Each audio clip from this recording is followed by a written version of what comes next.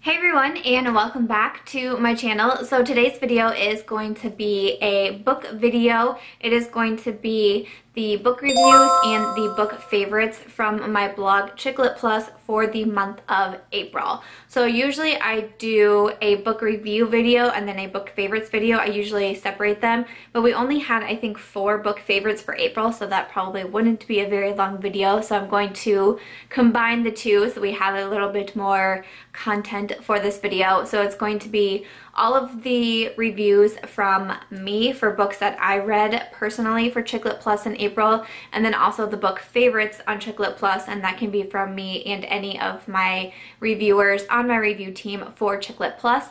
So if you are new to my channel or not familiar with my bookish side, my channel is now mainly focused on beauty because those were the most popular videos. These were the ones that were constantly being requested, but I do want to still share a few book videos along the way because that is my career. I am a full-time author. I do run a blog called Chicklet Plus. We feature book reviews and other author features over there. I also do a lot of freelance work for books such as editing, proofreading, marketing, that sort of thing. So I like to be able to keep some of my book videos in here as well. If they start getting requested more again, then I'm happy to do those, but I was just finding that the beauty side was being much more highly requested, so I want to make sure I'm putting out content that everyone wants to see without getting away from who I actually am.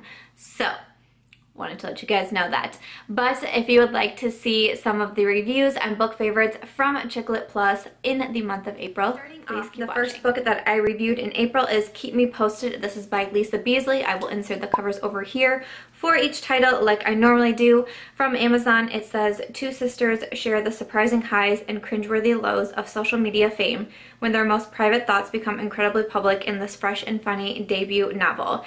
We follow sisters Cassie and Sid.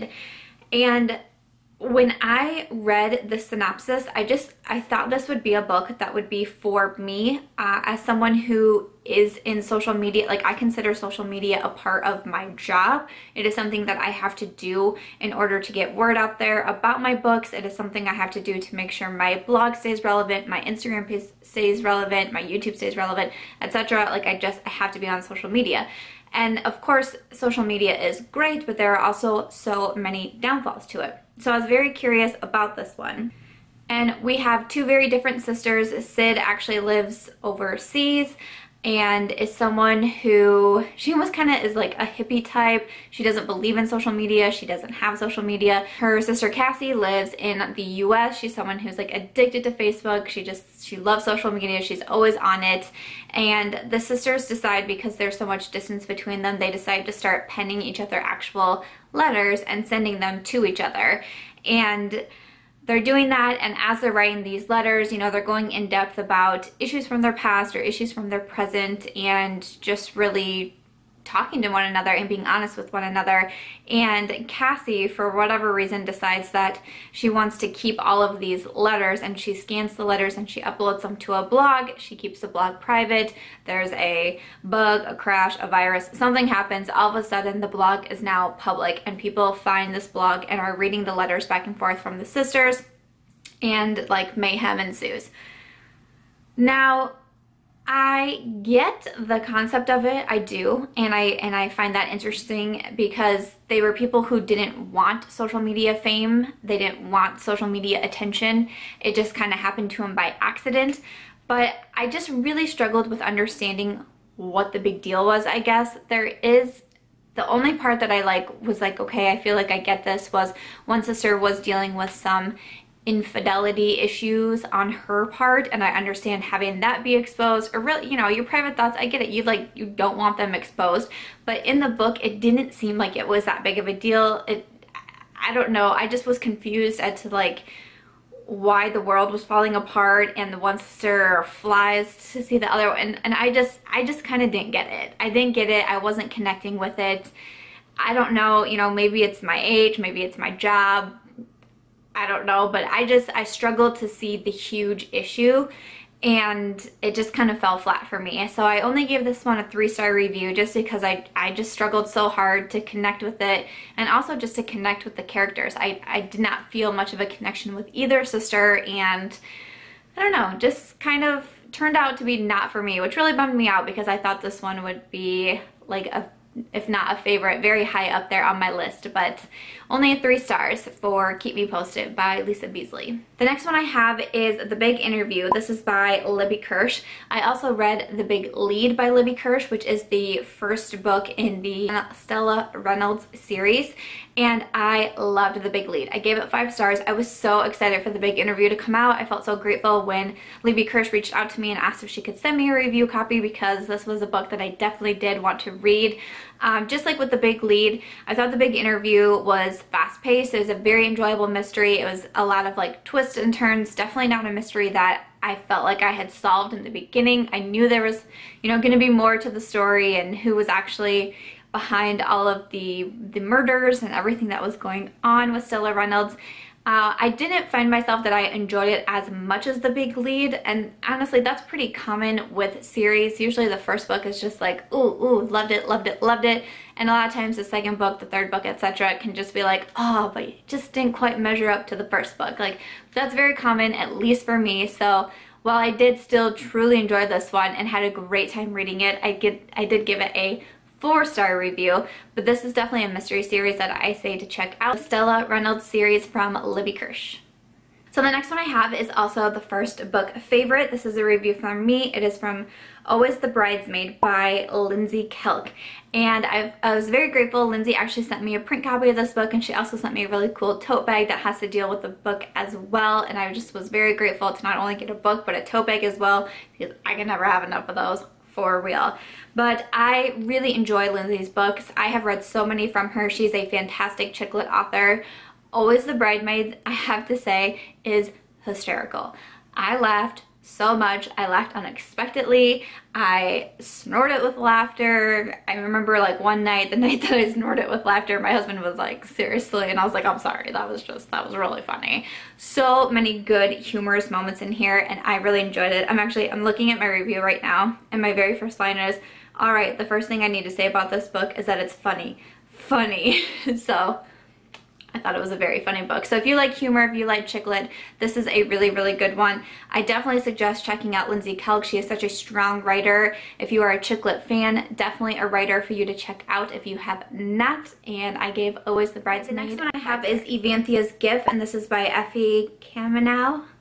Not totally sure how to pronounce that name. But this one, I said in my review that I wasn't quite sure what to expect with this book, and it was a little bit different from what I would normally read. Very interested in it though because of all the talk about Greece, and Greece is like, it has been at the top of my list of places to visit for years and years. I don't even know how many years. It's just always been at the top of my list. So I thought it would be a lot of fun to read. I did enjoy the writing. The writing is very, very strong in this novel. There's a great love story going on that goes across like decades of time. I thought was very interesting, but I love the scenery, the settings, the bits of like culture that we get throughout the book. I really enjoyed those moments. So while to me it was a little bit of a slower read, I mean it wasn't like literary fiction, I wouldn't call it literary, but it was more leaning on the contemporary literary side. So if you enjoy that, I would definitely suggest Evanthia's Gift to you. But I did end up very much appreciating the story. Again, I was very impressed with the writing in here, and I gave Evanthia's Gift 4 stars. The next one I have is another 5-star from me. This is for Sister Dear by Laura McNeill. I love Laura McNeill as a domestic suspense writer. I have also read and reviewed Center of Gravity. I know it ended up in a favorites video on this channel because I just thought it was so fantastic. I was waiting so eagerly for Sister Dear to come out, and I felt very honored that Laura contacted me and asked if she could send me a review copy. So excited because I was just waiting to read this book. From Amazon, it says, all Allie Marshall wants is a fresh start, but when dark secrets refuse to stay buried, will her chance at a new life be shattered forever? So I'm not gonna lie, the only thing that kind of like threw me off was that I didn't feel like the blurb really drew me in, and to be honest, I didn't feel like I really knew what the story was going to be about from the blurb for some reason. I I don't know, I wasn't like putting the pieces together, and that actually made me a little bit nervous before I started to read the book. And I read the blurb, I was like, okay, but I mean, fear gone, because this book was incredible. I gave it 5 stars. I absolutely loved it. But basically we follow Allie, who is in jail for murder, and we can tell, you know, we know from the book that she did not commit the murder, but it looked to be like she was framed, or there was a lot of pressure to find the killer right away. It was the football coach that got killed. The story is set in the South, which for some reason, like, I just love Southern fiction. I don't know what it is, but you know, in the South, people take their football very seriously. My family lives in Alabama, Roll Tide. So that's actually where this book is set as well, as Alabama. So she, you know, her case is very fast, very quick. She gets put into jail. She has a young daughter that she has to leave behind. She has a great life. She was a medical student. She was going to be a doctor. She was about to be engaged. You know, she had a great man waiting for her. She had this little daughter, and everything is taken away from her when she is convicted of this murder. And as we go along, there are several different point of views in this book, which I thought was very interesting. We get Allie's point of view, we get her sister's point of view, which obviously the sister has some sort of role in all of this, if you can't tell based on the title, Sister Dear. We get the sheriff's point of view. We're going back and forth between the past and present, and it was insane to read. I mean, obviously I'm not gonna like sit up here and like tell you guys everything, because I really want you to read this one for yourselves, and I don't want to give too much away, because as you slowly start to peel back the layers and get into more of the mystery, it's just like jaw-dropping. I'm sorry if you guys can hear my dog. She's right across from me and she is snoring so loud. So loud. Whoa. But it was fantastic. It was suspenseful. It was eerie. I mean, that's a word that I feel like would readily describe this book. It was eerie. The situations that happened, the situations that were let happen, and then the whole murder, the crime, the situation, it was just eerie, but it was so good to read about. If you are a fan of suspense, I highly, highly, highly recommend Laura McNeill to you. Center of Gravity, I gave 5 stars, and Sister Dear got a big ol' 5-star review from me. The next one I have is Will You, Won't You Want Me by Nora Zelevansky. I'm not sure if I'm saying that right either, and I always feel like when I say this title that I'm like tripping it up. This is another one that I thought maybe I would really get along with, and that I kind of didn't. Basically, we're following Marjorie Plum, who says she was never meant to peak in high school. She was Queen Bee. Now 10 years later, she's lost her sparkle. What was the last line? I thought it was a good one. It says, it's a funny, often surprising novel about growing up when you are already supposed to be grown. I really liked the synopsis. It sounded pretty interesting to me, but unfortunately, I mean, from the beginning, I just struggled so hard to get into this book. I did not connect with Marjorie at all. I kind of found her to be shallow, not very likable. I tried so hard so many times, but I just could not find, like, it was just one of those books where I just wasn't excited to pick it up again. I was mostly picking up the book and reading because I knew I had a review due for it, but I wasn't very excited about it. The first half of the book especially lagged for me, which is so hard when it's the beginning of the book, because then you don't want to read it. I'm not someone who does not finish reading novels because you just never know what's going to happen. And for this one, I'm glad because the end did kind of turn around, which is why I gave it 3 stars versus 2 stars. The ending I did enjoy. I honestly kind of felt too like we didn't even need the first half of the book. I was kind of like, I don't know if I truly gained anything out of that, because by the time I read the end of the book, I was like, that was really good, and I felt like something different could have happened to make the book as a whole better. But again, it's just my opinion. You know, everyone's gonna have different opinions, especially when it comes to books, of course, but for me, it just kind of fell flat throughout. I'm glad that I waited till the end and I kept reading because I did enjoy the ending. I thought it was a lot of fun to read. I thought it was interesting. There's a lot of twists and plot twists happening at the end of the book that I enjoyed reading about. I just wish the beginning would have started off as strong. So that is a 3-star review for Will You, Won't You. The next one is another 5-star review. This is from my reviewer Andrea. The book is To Lure a Proper Lady by Ashlyn McNamara. Just by looking at the cover, it appears to be a historical fiction. The review says, I cannot praise this book highly enough. If you love historical romances, you must read this novel. The love story is wound tightly and expertly throughout the perplexity of the Duke's mysterious illness. There are just enough tantalizing scenes to break up the maze of this Victorian clue. Everyone's a suspect in this whodunit. So again, that is a 5-star review from Andrea for How to Lure a Proper Lady by Ashlyn McNamara. Another review from me is for Love, Alabama. This is by Susan Sands. I absolutely love the cover of this novel. I also saw the words Southern in the synopsis and Beauty Queen, and I was like, I'll read this one. Because again, I don't know what it is about Southern fiction. I love it so much. I don't know if that means I should move to the South or what, but I just enjoy reading Southern novels. I really did enjoy this one. This is the second book in a series. The first book is called Again, Alabama. I have not read that book. It did not hinder me from reading Love, Alabama. I could just tell as I was reading that, you know, there is a first book. There is the LaRue sisters that we follow, and this book we follow Emma. So in this book, it's interesting because there's a lot of serious discussions in this novel, and a lot that makes you think, and a lot that makes you cringe, a lot that makes you angry, but at the same time it never felt like a heavy read. It read very much like a chick lit novel, except there was just a lot of those serious bits thrown in there, but I really enjoyed it.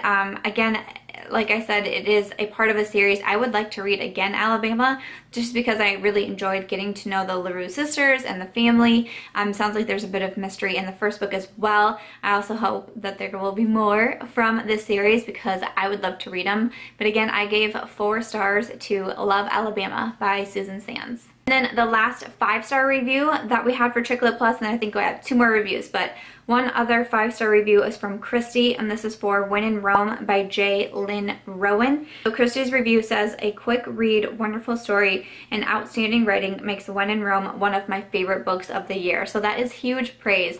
Huge praise from our reviewer Christy for When in Rome by J. Lynn Rowan. Definitely a book, sounds like to check out. For all of the books that I have mentioned, I will leave their links to Amazon below if you are interested in purchasing the book, and I will also leave the review links to Chick Lit Plus, so if you would like to read the full review on there on Chick Lit Plus, all of that will be linked in the description box. Another review I have is for Lemon Twist by Charise Olson. The synopsis really pulled me in. The very first line in there is, how bad would it be if we didn't get married?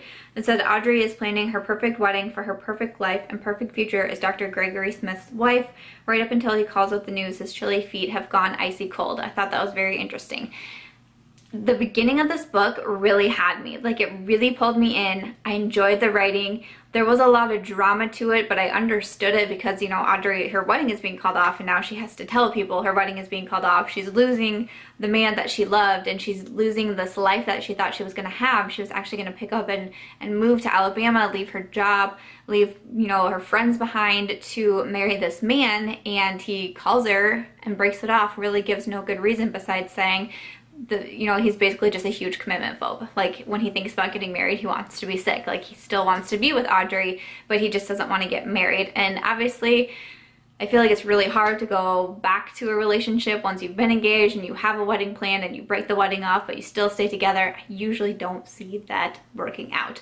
But as the book progressed, unfortunately to me, once I got to about the halfway point, it kind of lost me. And I guess I kind of got frustrated with Audrey because it seemed like the only thing that she was really always centering around was men and like needing approval from men or needing to be with a man. And I kind of was getting a little frustrated because first it was her fiance, then it was a boss at work, and then even as we keep reading and going farther, there's still men seem to be like the focal point for her, and that was a little bit frustrating to me.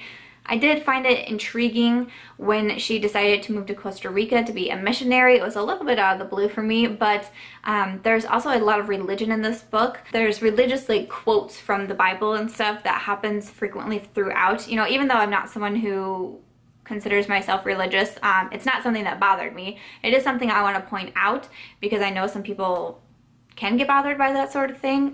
It didn't really bother me. It just was like, who the main character was, but she does go on to Costa Rica to be a missionary, which like I said, it was a little bit out of the blue for me, not so much since her faith appears to be a big part of who she is.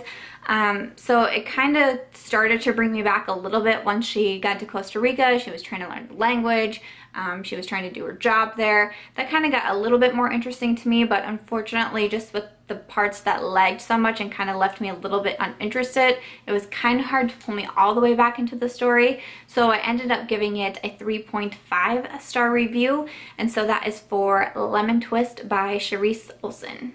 I do have one more book that I will be reviewing in April. I am actually finishing it right now. I'm about halfway through the book, but I did want to mention it. It is called Scar Tissue by MC Domovitch, and this book is freaking creepy. It's like giving me the chills while I'm reading it. It's more like a suspense type of book, but basically we're following Sierra Kelly, who gets kidnapped and like tortured, and it's by a serial killer called the Cutter, because he's cutting like words into his victims, and she gets away, but she's left with these horrible scars on her body, and she's constantly fleeing from these men who are trying to get her and torture her. And I mean, it's not, they really don't go into depth into those scenes, because if the writer did, I probably would not be able to really read this book because I cannot stomach things like that. It's more of just like the suspenseful parts that we're getting, but then we also get like the little bit of backstory that's happening. That is creeping me out. But like I said, I'm just about done with it. I'm actually reading it like my Kindle is on next to me. It's on. I can see it. I can see the words because I'm always multitasking and I'm always reading. But it is a very good book. I'm pretty positive I'm going to give it a 4-star review, lest something like super crazy happens at the end. But again, all of my links to my reviews and to Amazon will be in the description box below. And that is everything. Guys, and that is everything for this video. I hope that you enjoyed some of these book reviews and book favorites from my blog, Chicklet Plus, for the month of April. I also do have one announcement to make that is bookish wise. I do own a publishing company. Is called Marching Ink, and one of our books from Marching Ink is called Peri in Progress by Lavoie. It has recently been formatted into audio as well, and the audiobook has gone for sale on audible.com, also on Amazon as well. I can leave the links to Peri in Progress below, but if you are a fan of audiobooks like me, then that book is recently available on audio, and I'm so excited because I love audiobooks. I'm also very excited because the same narrator that we got for Peri in Progress is currently in the midst of recording Up to I Do, which is my 4th novel, so that will be available in audio very soon. Also, I actually just teamed up with Audible as an affiliate for them, which I'm very excited about because, like I mentioned, I love Audible. I've been a member for at least a year. I think I signed up with them last summer and I absolutely enjoy them. It's so easy to get an audiobook. I love to listen to audiobooks when I walk my dog. So I'm just getting back into my audiobook game now that the weather is getting nicer and I'm taking more walks with Aries.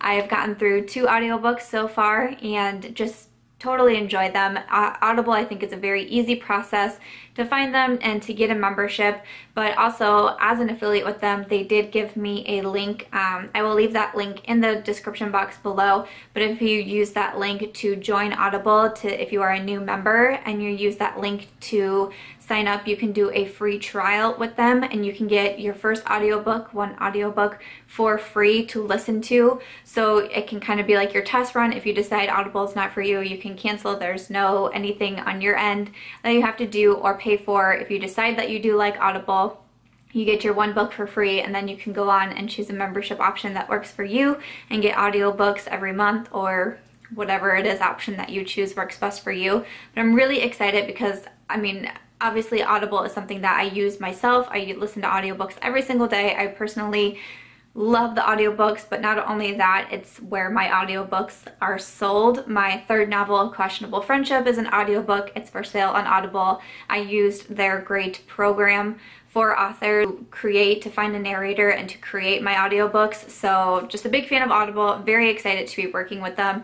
This video is not sponsored. It's not sponsored by Audible or anything like that, but they did give me an affiliate link. So if you do use that link and you sign up and you get your first audiobook for free, I do make a small commission off that. So just so you know, it is an affiliate link. But again, it's not just something that I'm saying to you guys, it's something that is used by me every single day. So if you want to try out audiobooks and you've been kind of on the fence about it, because I was on the fence about it, I actually used someone's referral link when I signed up for Audible to see if I liked it, because I was like, I don't know if I'm going to use them or not. Like, am I gonna like audiobooks? I was the same way when it came to ebooks. I did not go out and buy a Kindle right away because I was like, what?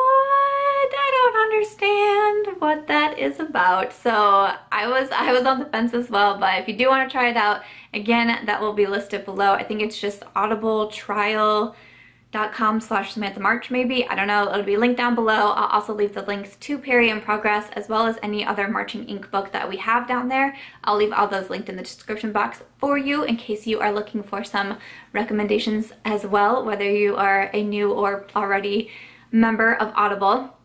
Okay, but I think that's it. That's all I have to say. I feel like I've been talking for so long. I need to go get a drink of water. Quite thirsty. I hope you did enjoy this video. Please do give it a thumbs up if you did, because that really does help me out. It lets me know if you guys are still enjoying these book videos, because otherwise I really don't know what you guys are liking. I hope you will subscribe before you go, and I will catch you very soon in my next video. Bye.